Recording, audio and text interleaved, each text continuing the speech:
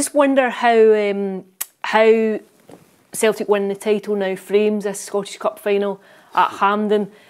Rangers really, Philippe Clement, he needs it, not just for a trophy, I would suggest, but also for the fact that he needs a win over Celtic and something to offer even the most fragile foundations for next season.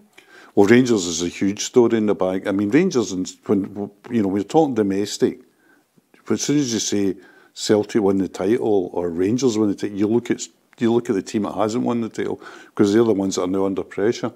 And the Rangers, I mean, people go on about the Celtic model, went through all the statistics to say that, since, and you're not allowed to say it now, but since Peter Lawwell came into Celtic, the dominance financially, in football terms, and the club infrastructure has been overwhelming. It's been overwhelming. You're almost getting to the stage now where you're saying Rangers winning the league is like a blip every now and again.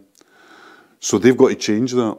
And they've got to change it by a strategy. They're not going to change it by just directors throwing in tens of millions every year to buy players that are coming up from the Championship and big wages at 26, 7, etc.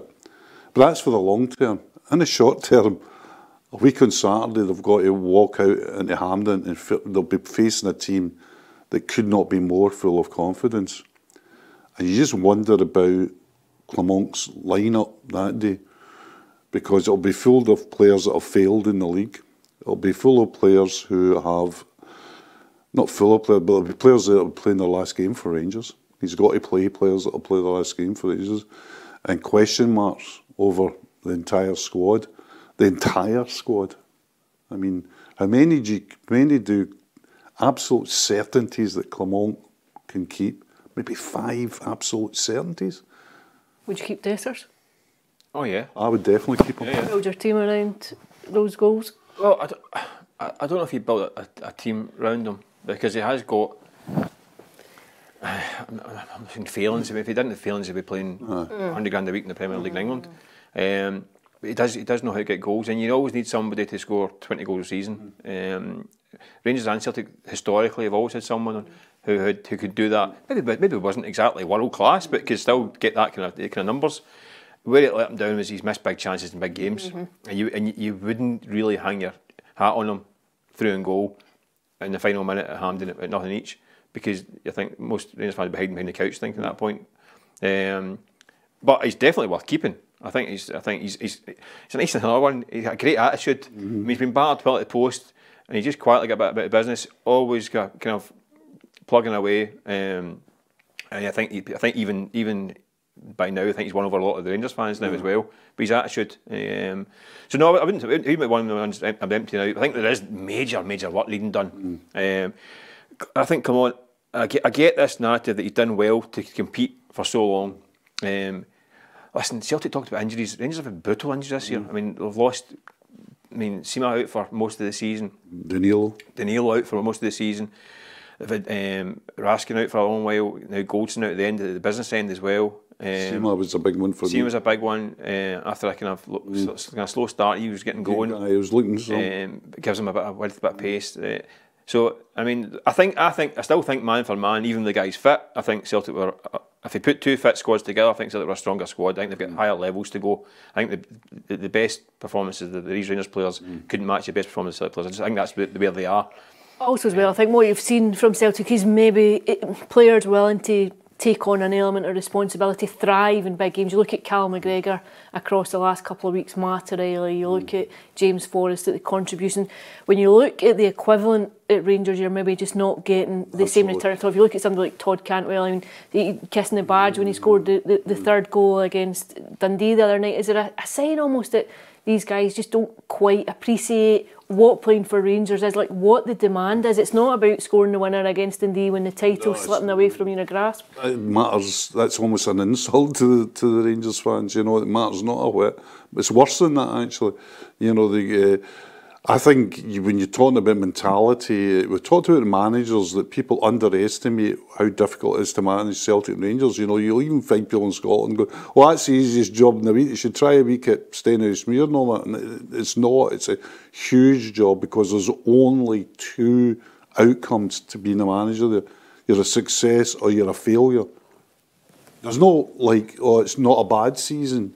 I mean, if you looked objectively at Clement, say, well, when he came in, X points behind and that, it made him pretty competitive the last couple of games. Got to the Scott final, we don't know how that's going to work out, and they won the League Cup. A lot of people were saying, do you know what, that's not a bad first thing. Instead of that, everybody's going, the pressure is absolutely on them. And it's the thing about, and the pressure's on the players as well. And I think, like, take McGregor, for instance. McGregor's not fit at the moment. McGregor's playing through an injury. You can see it. See when you see him playing, he's playing through pain. Now, if you actually put him down and put the light on him and said, well, you know, he would deny it all. Yeah. But he has been.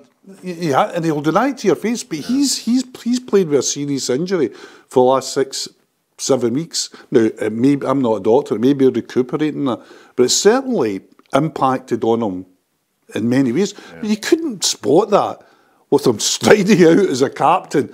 Hearts as well, that game against Hearts was so fundamental to that performance. And so last night, he's a great, like anybody would be, he's a much better player with Hatate in the team. But last night was a game which you would have thought, everybody coming in, you're playing a team. There was a great start last night. The only teams to beat Kilmarnock since Christmas are Celtic and Rangers. Yeah. You know, that's only... They've been terrific. They've been absolutely outstanding. I think what we've seen in the last 5-6 weeks is the cores of these two teams, what they call it, the leadership group, they call it, in the kind of business terms, but the cores of these teams, you've got the Celtic core, McGregor, Hart, Carter Vickers, Arthur Johnson now, Kyogo, and these guys, who are hooked on winning. And the core group at Rangers are spooked by winning. They get a certain position, they get top of the league, and they get spooked. And that's, maybe it's because of scar tissue from previous experiences, maybe it's because they're not used to handling that kind of pressure. But any time they've got in position to go and kick on, they've crashed. Weirdly, for the cup final, I think that helps them, because when Rangers pressure's off, they play a bit more freedom, and you see it. They might as well start the game 2-0 down, because that's when they seem to click into life. Is the pressure off though for the cup final, do you think? I think the expectation for this cup final, Rangers fans, is practically zero because of what you're talking about. One team that's full of confidence and flying. I mean, the game against Kilmarnock should have been a pressure game. It should have been one of those horrible, scrappy 1-0 deflected goal, just get it done jobs. Not that. Not a five goal scudding. So I think Rangers fans, and like you say, this team has got that core who have been battered and bruised a few times over the years, and it looks like they're Tavernier, Barisic, Goldson, Lundstrom, guys that maybe look a bit bashed and bruised by it all and didn't cope with it this time round. So, do you think Clement needs it? Does he need something from the cup final? I think he would take something. I think the big game for him, say they lose the cup final, the big game for him will be the first game against Celtic in the league, and that's at Park. I was just about to say, will be Celtic Park this That'll year? be, you know, the way we move in Scottish football as journalists and as fans is if Celtic win the cup final, the laser-like focus will be in that first game. You almost start the season under pressure. But not even, you start the pre-season under pressure, because it'll be the end of May. By June, the message boards, the papers will be talking, who's he getting in? They're under, look at all the guys going out, so he's under severe pressure. The thing about it is as well is that we can talk about external, psychological, recruitment, etc. But if you just look at the teams, if you say to them, right, and of course Rangers could win the Scottish Cup, that's football. But if you talk about, just watching it last night, Alison, and watching Rangers the night before, and I know it was a depleted Rangers, but if you say to yourself, right, games are won in midfield, that's the great cliche of all time. You say, well, what three can Rangers, or four if they want to pack the midfield in, could go in there that can compete with McGregor, Hatate and O'Reilly? And I think you're going, what, 3 or 4? I mean, can go in there and do a job. Did he get that wrong? I think Clement knows that as well. I mean, he can't come out publicly at any point in this season and go, I need to clear this place out and start again this summer. He can't say that because he got them into a position. Exactly. He probably surprised himself. He knew fairly early on, this needs a bit of work here. And nothing's changed on that. He still knows that. Nothing's really, no lessons been learned in the last kind of month or so. But he's having to rely on these guys to get a job done. And I think that's why I think he got a bit of criticism of the way he played against Celtic. Long ball. And I get that because I mean, take away the atmosphere and take away the team involved and that stuff. You think that's the way a lot of teams try to play against Celtic. It doesn't work particularly well for them either. But didn't look great, did it? I mean, there wasn't any particular kind of patterns of play or any kind of style. It was very much long diagonals and getting the ball up early. And you think, well, and I get that as well because Celtic have struggled with that kind of play sometime this season. But that's not a long-term strategy. But I don't think it will be his long-term strategy. I think it's because of the circumstances. He knows he's got a difficult hand to play with just now, and he's got to figure out a way to combat that. He'll need to do something different. He can't take Celtic on toe-to-toe, middle of the park. Would he go with Raskin in the middle, do you think, for the cup final? Well, it looks as if he doesn't really fancy Raskin, you know. I mean, but I think Raskin's a decent bet. I mean, I think Raskin at his best is a good technical player. I mean, and there's not many banging down the door for that midfield. He obviously doesn't fancy Cantwell in big games.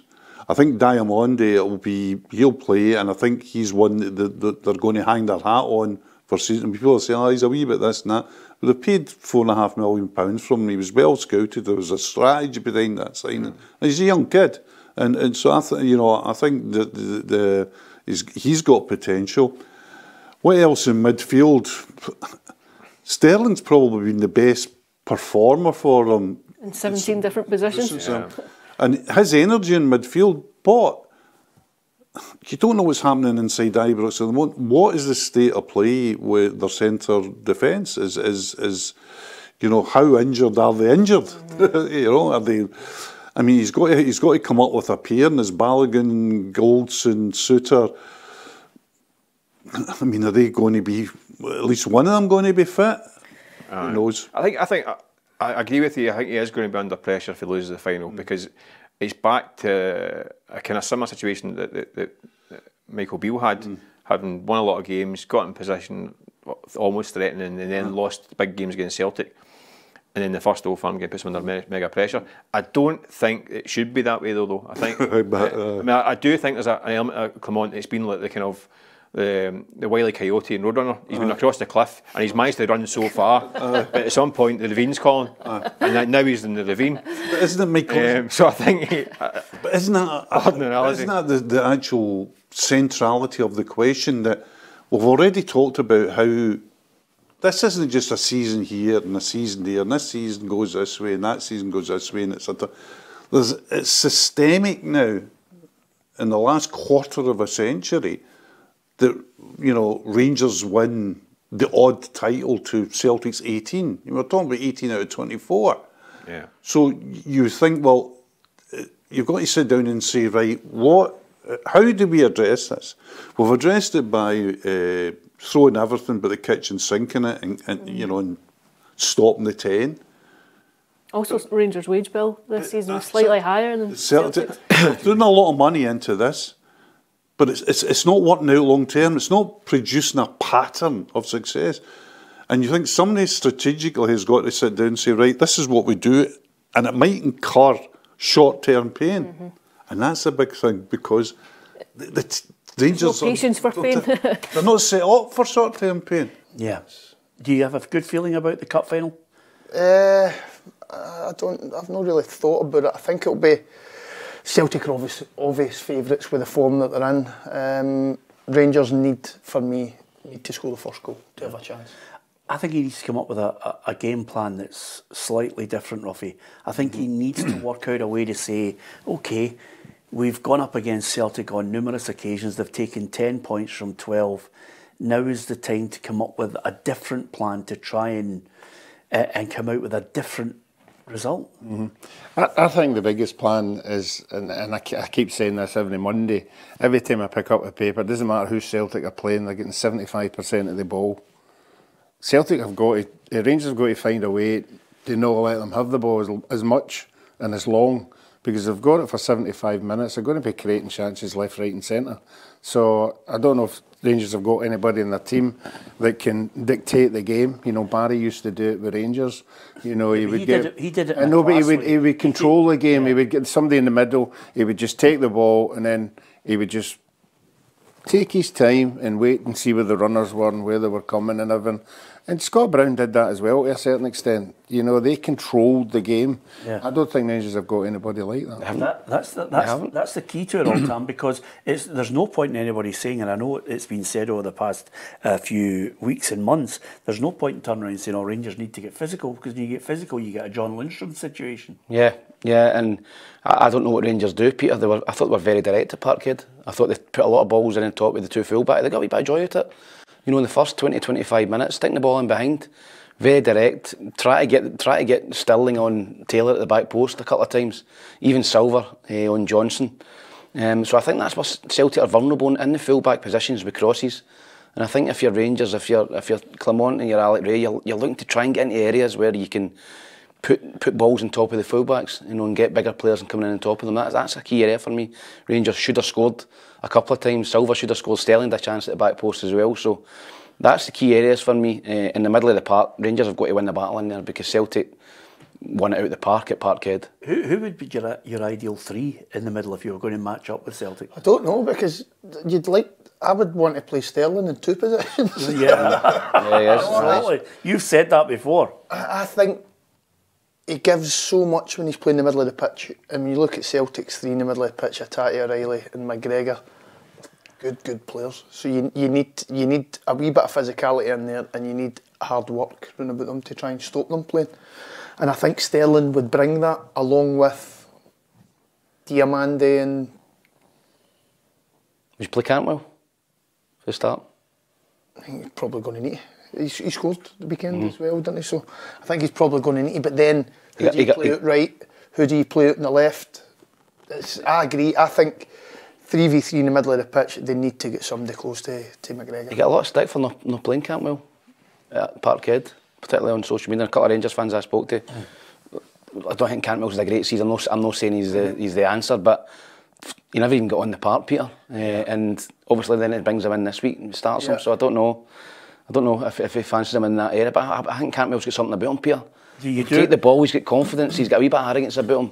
I think you've got to play guys like that in a game like that. I'm not fooled by him. I like my midfielders who actually can go and win a game. They make a difference in the game. I know. They make a telling pass. You know, they're there when the battle gets, you know, when it hots up, you've got somebody in there who can drag the other players around him and say, listen, let's get into this. But also has that calm head, as Ruffy said, a Barry Ferguson, where you could look and say, right, I've got the ball, I can lift my head, I can make a telling pass and kill the opposition defence. I think he's an imposter at times. I really think, for all his ability, he should stop listening to the outside noise and go and show the Rangers fans that he can do something. Tough Tom, Peter. I know, but I like. Honestly, if you're looking at midfielders that you think change a game. See, when you look at midfielders down through the years, Lee, the really good ones, I'm with you. They change a game. You know, they do. Of course, look at Callum McGregor. He's got a bit of everything in his game. And he's got a tackle in him. He's got that mentality about him. And he works his socks off. Works hard, but he cares. He gets angry in games. You don't really see that in Rangers players. You know? They're not getting angry. They're not showing that you can't even see frustrations on their faces. Callum McGregor epitomises everything that's needed to be. It's funny actually, because I think Tom Lawrence belted him in the first 2 minutes, and I think McGregor went up to him and said something along those lines as, "Oh, aye, you the new enforcer," you know, as if to say, "Are you the latest one that's come to try and give me the message?" But they need to find something, and I'm not fooled by this. Waving to the crowd, all of that rubbish. If you think you're a footballer, go out there and do it. I'm not, Peter, but I just think I would play him if I was Rangers. Okay.